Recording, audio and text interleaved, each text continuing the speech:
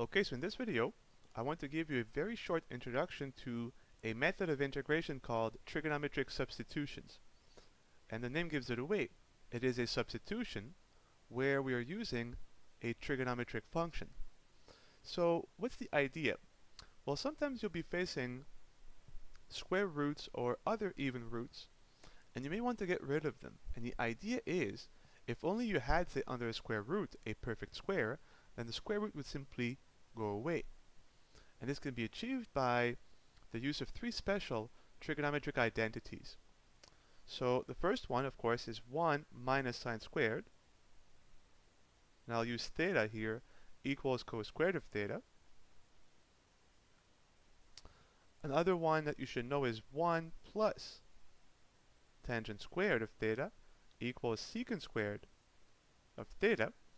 And here if you subtract 1 on both sides and write secant squared minus 1 first, you get that secant squared of theta minus 1 will equal tangent squared.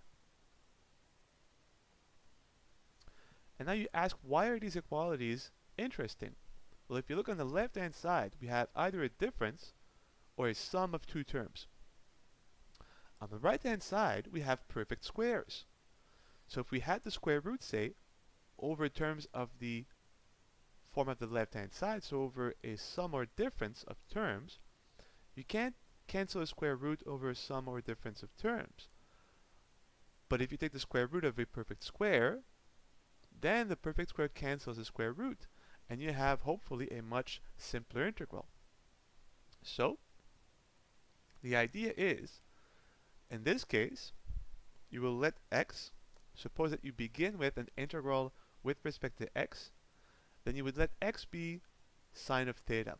And I won't write exactly equal, but I'll write approximately equal because of two things. Sometimes we'll need to add in a multiple of sine, and sometimes we'll need to also add a constant term.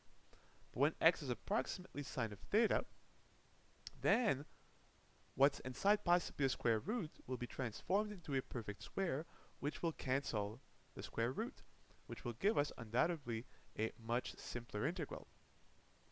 Here, well, we would let x be tangent of theta. And again, I will write approximately, as once again we could have a constant multiple of theta, of tangent of theta, and also adding a constant term. And here we'll let x be secant of theta, and again approximately, as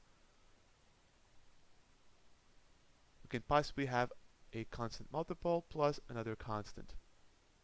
And of course, the idea is to think of, here you have a constant minus something squared, in which case you want to use the sine function. If you have a constant plus something squared, you want to use the tangent function. And if you have something squared minus a constant, you want to use the secant function. And as always, when you make a trigonometric substitution or any type of substitution, you need to find the differential of x. So here, the differential, again taking the differential on both sides, and I'll also write approximately, as there could be constants floating around. The differential of sine of theta, of course, is cos of theta d theta.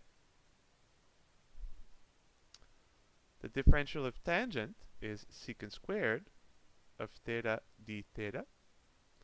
And the differential of secant, of course, is secant tangent d theta.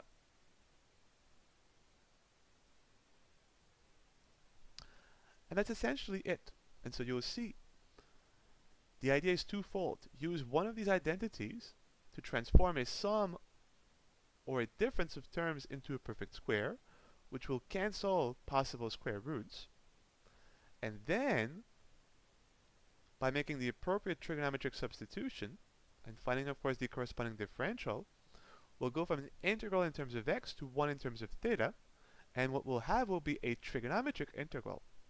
And as we now know how to integrate any trigonometric functions, then this should be a fairly straightforward problem. Now this is not crystal clear, don't worry.